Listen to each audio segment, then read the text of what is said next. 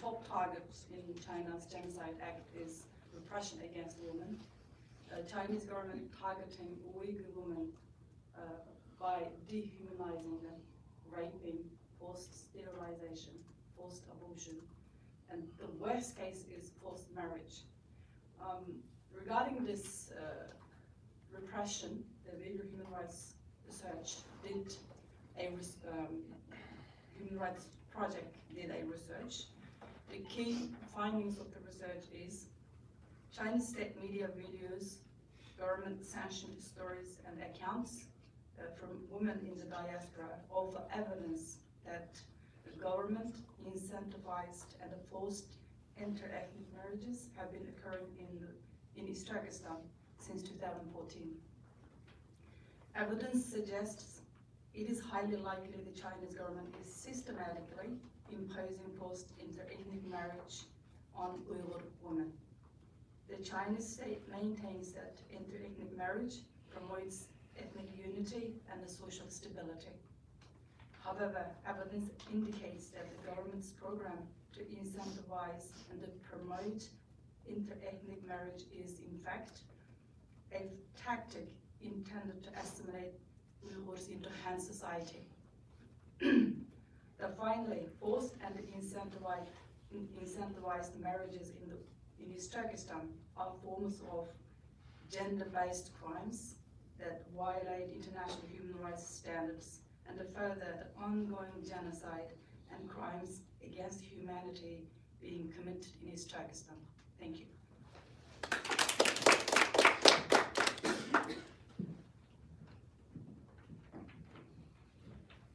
Thank you, Barahan.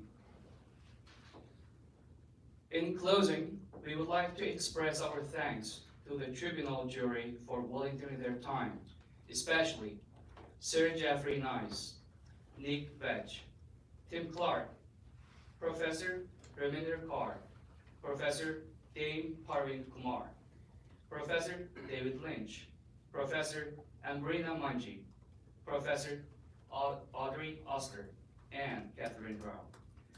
Their contributions are truly historical. We would also like to thank each and every person and member of the press who join us here today.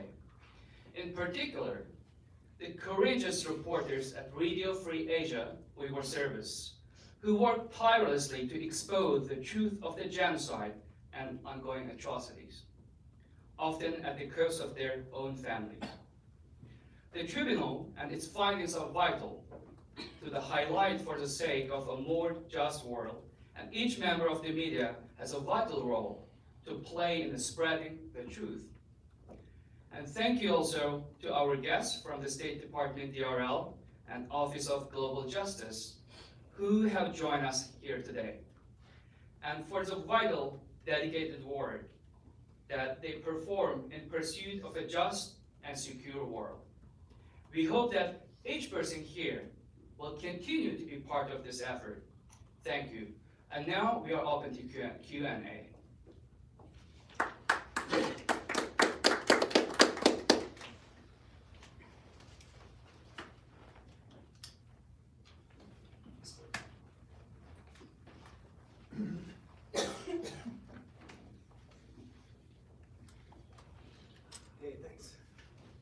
Hi, my name is Jim Snyder. I'm with Radio Free Asia. I wondered if you guys had any sense of whether the lockdowns have changed since the protests, or are the conditions still the same in China?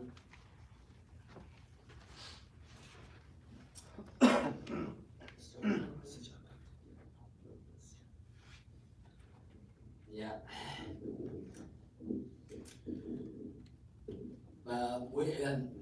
Of course, there are some video footages, Chinese propaganda, that there is some, they ease some of the restrictions, but the reports we are getting from the people, because there are people who talk with their relatives back home, the lockdown is still very strictly controlled, and they are not allowed to go out. So this is happening in Urumqi. In Urumqi, they give some because the attention of the international community is on the city, so therefore there are some movements, but in the other provinces, villages, it is still, lockdown is still in place. I can take another question.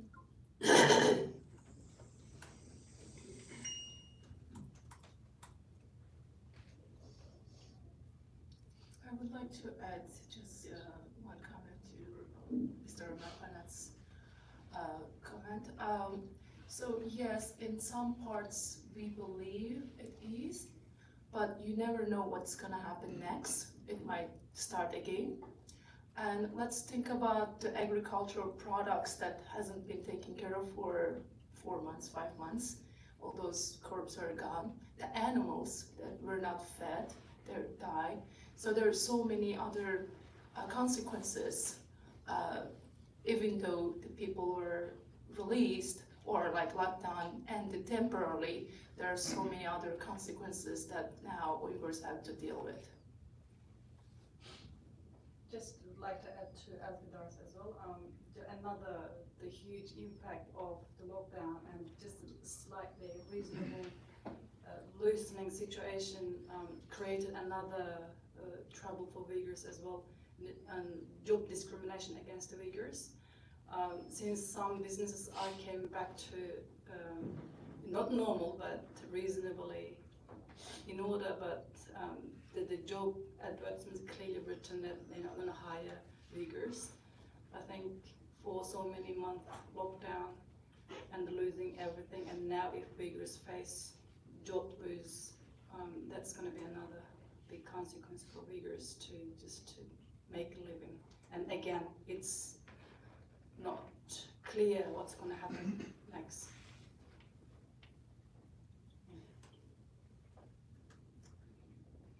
Yeah, one thing is clear that, although there is signs of some slight easing the restrictions, but the genocide is ongoing. Never stopped. The Chinese government has not backed off, so it continues what it has been doing for the last 6 years.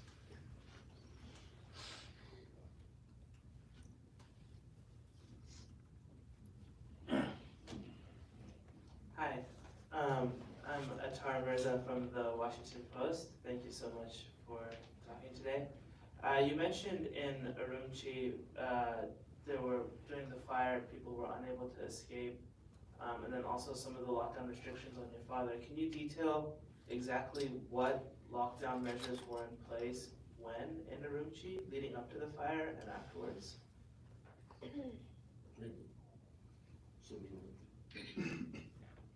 So I'll try to answer it in general, and then Subino can share her father's situation. So as far as we know, the lockdown in Urumqi was 4 months, more than 3 months, closer to 4 months, 120 days approximately. And as we see from the video footages, most doors were sealed out from outside with wires and other equipments. And also the emergency exits were also sealed shut, blocked streets, had cars all over, so it was kind of hard for a fire truck to move in, for example. And the apartments building's entrance is also locked. Those are the information we have. And people locked down, locked in. They didn't have enough food, no access to medical care or medicines or anything else. So if you had money, you could order food, based on the policy. However, Uyghurs were most vulnerable compared to Han Chinese and others. And most of them are business people. They work paycheck to paycheck. And when they don't work and stuck in the house for 4 months, they run out of money and they can't order. So that's the other, perspective. And you want to add?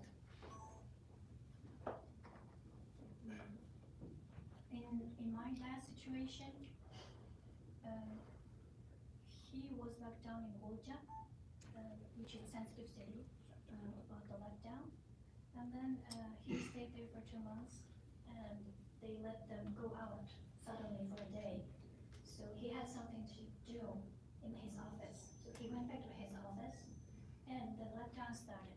So he just locked up in his office. And every day he will like call me and video chat with me.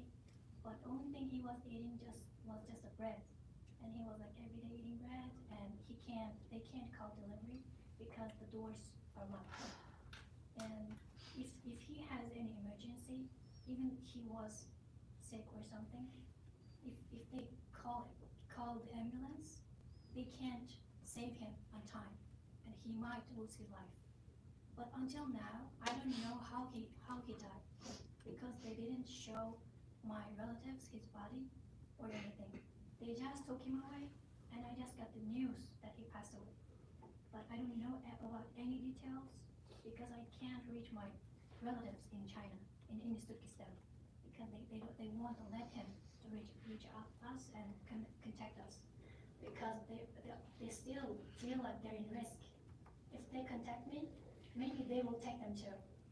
So my relative in Uzbekistan is still afraid about it.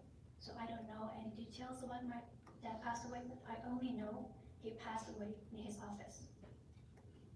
Thank you.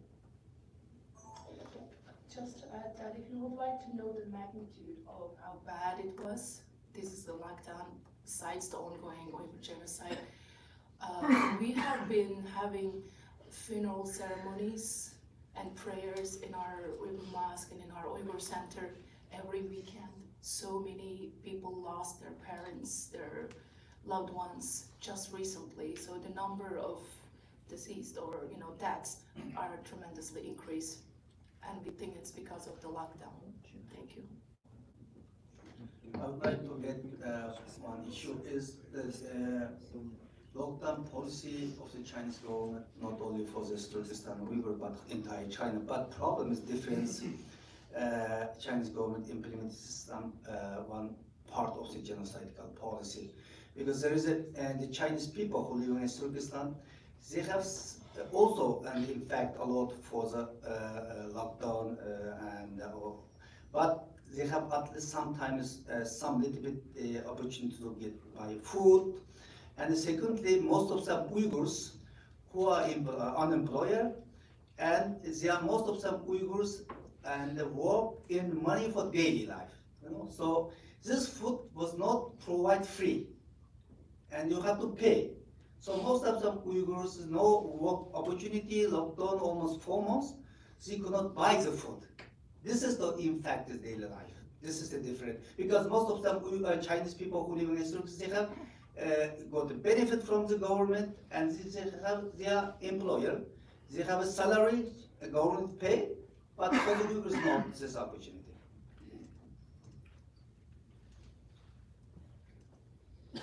Corny from RFA has a question.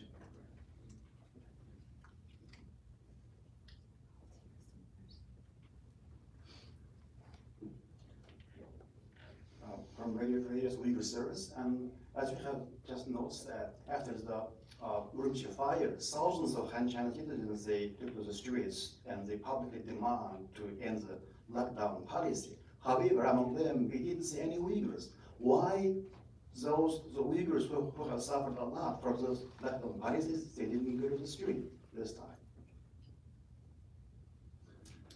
Well, it's a good question, of course, and the Chinese government measure for such an event and restriction is measure is completely different for the Uyghur. If Uyghur first not allowed even this time also go to the street, if they go to the street attend any such kind of protest, then immediately labeled to them terrorists or separatists. Yes, surely. But if the Chinese people and went to the street, and this is different of levels. They never believe in the terrorists or separatists. So that's why, and there is a little bit opportunity for the Chinese people can they went to the street, hold such a protest. This is one reason, of course. And Second, another reason is most of them Uyghur young, and a generation is today is still this concentration camp, you know. So this is the second reason.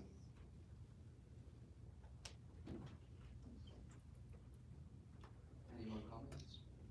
Just the one, I mean, everyone knows that the East Turkestan is Israeli state. It's the people are either under control by the concentration camps, by the authority in person, or by technology. So that doesn't let any Uyghur to move a step, because they made people so much traumatized because of the Genocide Act. I don't think anyone has that kind of willingness to stand up immediately like as other Chinese people does, because treatment is always there, it's different.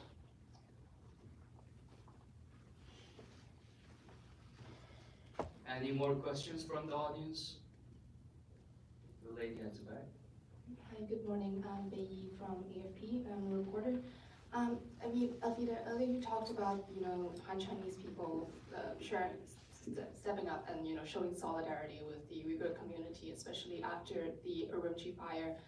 To what degree do you see this continuing, especially with, China moving away from the worst of its lockdown measures in other parts that, caused a lot of these protests to happen across the country? I mean, how do you see this progressing in the months ahead? Thank you. Thank you for the question. We're actually happy and pleasant that they finally, stand up. Even if it's for their safety, they do see that CCP is handling many things incorrectly, so they stand up. However, I'm afraid it's not going to continue too far. As you know, based on some of the video footages we got, that the students are being sent home. They do also get, detained and arrested. That started. And Chinese Communist Party, we're sure, will also crack down of those protesters and of those who are standing up for their rights and arrest them. So I don't see much of a bright future, unfortunately. However, the Chinese and all that are oppressed under CCP around the world in diaspora could continue. So there is a hope. We should work in solidarity and keep fighting for our rights until we all are free, until the concentration camps are closed, until this genocide ends. Thank you. I just would like to add to Vidal as a Chinese outreach coordinator to the Human Rights Project.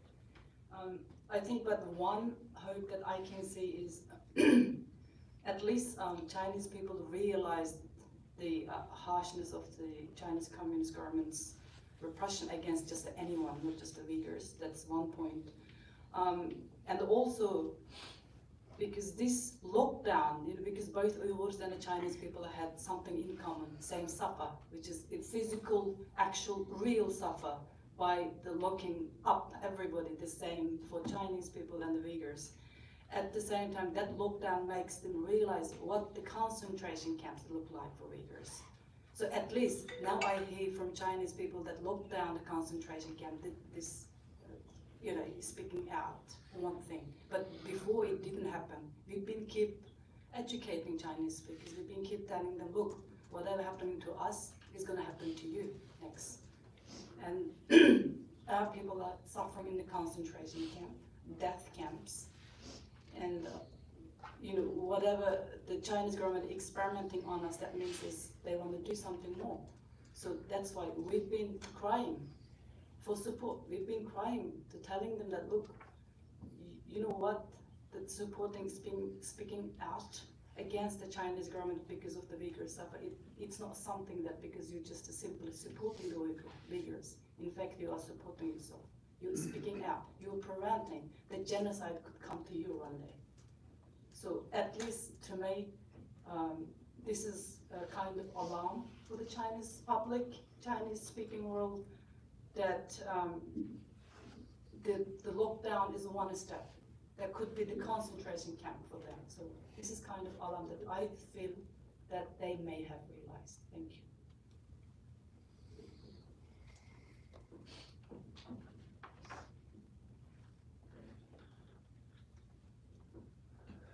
One more question.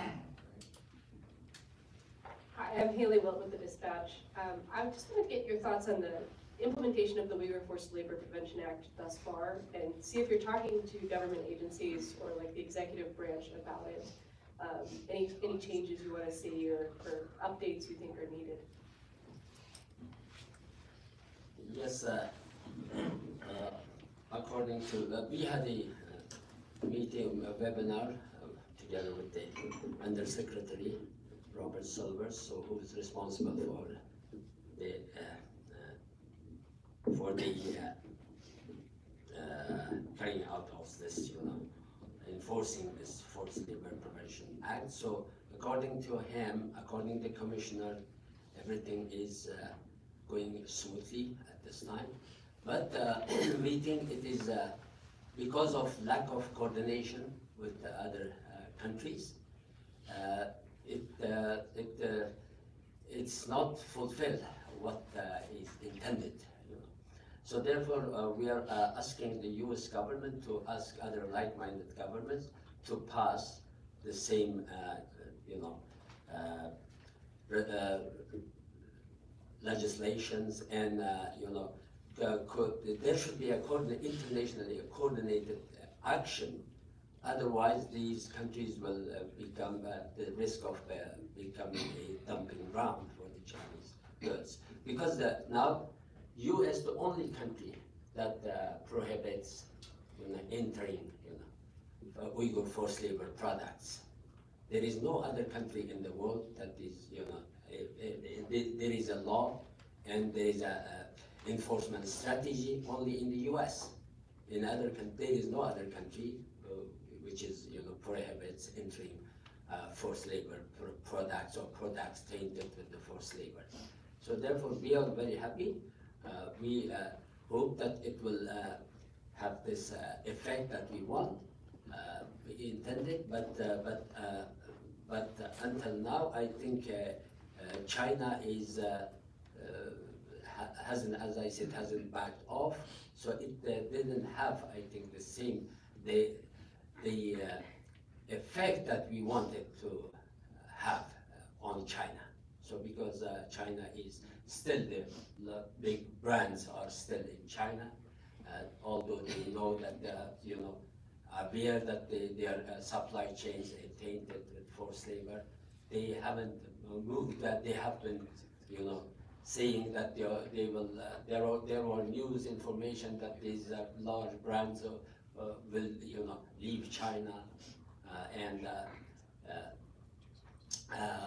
cut their supply chains, but it hasn't happened as we see. It hasn't happened. So therefore, it is very good. Actually, it's a very powerful tool we have now, and if other countries, if other like-minded countries in Europe, in Australia, if they cooperate with the U.S. and if they do the same thing and impose the same sanctions on Chinese officials, and Chinese companies then prevent or prohibit Chinese forced labor products from entering their countries, then it will become a very effective tool in stopping China from carrying out this genocide. We returned just 10 days ago from Australia, for example. Australia is in UN level, in international level, is very supportive of U.S. Actions in the UN. For example, Australia supported the resolutions which was introduced by Western countries, and also Australia was part of this 23 countries who organized this side event in October. But in Australia, even there is a Magnitsky act. Magnitsky Act passed Australian Parliament last year unanimously. Australian government used Magnitsky Act to impose sanctions on Russian generals who committed war crimes in Ukraine, rightfully. But they didn't impose sanctions on any Chinese officials. So this lack of international coordination will, affect the impact of the forced labor convention. Just to add to that, as a part of the coalition to end the Uyghur forced labor steering committee, we have been working tirelessly with the government, like government engagement, working with CBP, also as well as Ömer Kanat mentioned, working with other countries to implement this and pass the similar bill in other countries, and contacting businesses to hold a single standard, as Ömer Kanat mentioned, not to use other countries as a dumping ground. So basically what we noticed is the products coming from China reduced and being held at the borders. The data we receive from CBP don't match, it doesn't match with the data we receive from Chinese media. So China still showing that they're still sending, exporting lots of products. However, most of them are, hold, at the borders. And also, according to what I heard from Amazon, even had 40% decrease in their, products coming from China. So that shows that this bill is working, and that shows everyone is trying to stop the products that are linked to Uyghur forced labor. And of course, there more needs to be done, and we're working on it. Just recently, if you notice, the auto report came out that shows most, car companies, the auto industries, are linked to Uyghur forced labor. So we are looking forward to see the next, level, how to work together to resolve that issue. Thank you. I would like to add very small things. This Uyghur Forced Labor Prevention Act is good, but problem is implementation, and the tool of implementation is not good. But because we have seen this year, last year also, business between China and US is increasing. So it is showing this law is not really impact very much because the company is hungry for the money. So, and the company cannot bring the protection from China to US, but through Canada and some other countries. So that's why it should be implemented and perfect to US government, and also should be more measures and more staff and the control and the mechanism, and it will be effective.